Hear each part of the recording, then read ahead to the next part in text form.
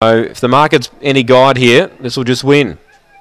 Thought the 8 was a good each way bet here, just as tough, as long as she gets around the course. First look at Strathalbyn. Green light is on, set to run.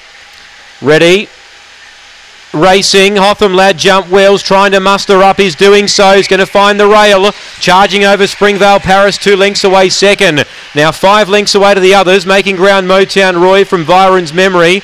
Well back Jacowie, just as tough. Can't get into it from there. Then Westy Bob. Last of all is Jen Shen. Hotham Lad the one to beat. He's hard to catch. Led by 2.5. Springvale Paris doing the pursuing. Running to a clear third Motown Roy. They're a minute in front of Jacowie. But Hotham Lad, once he found the rail, he bird away to win by 5. Second, Motown Roy, I think, from Springvale Paris. Fourth, Jacowie. Then came Just As Tough. Behind them, Byron's Memory from Westy Bob and Jen Shen towards the rear. Hotham Lad, they backed it as if it was unbeatable, and it's won easily. $1.70. 3 for Tony Rasmussen tonight. 3 winners for him. And it's got the money. 4 will be second. 4 will be second. That's Motown Roy. And 7 third, Springvale Paris. 3, 4, 7, 1 fourth, Jacowie.